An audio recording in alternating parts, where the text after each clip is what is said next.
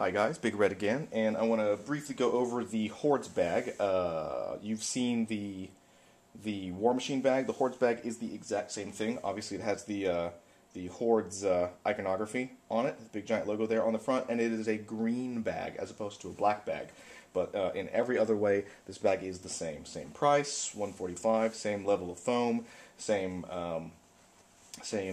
integrated card holders, 3-ring binders, everything else it comes with. So for you Hordes players, I'll just give you guys a very quick tour so you can see that it is exactly the same as the previous one.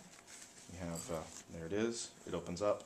You have all the trays for small models, medium models, 2 trays for the larger warjacks, exactly the same as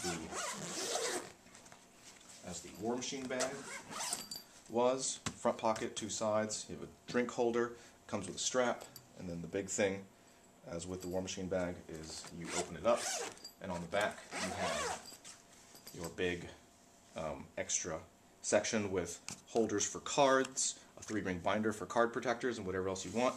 And there is on the inside of this back panel there is a holder for your markers, so you can mark all your damage and everything on there.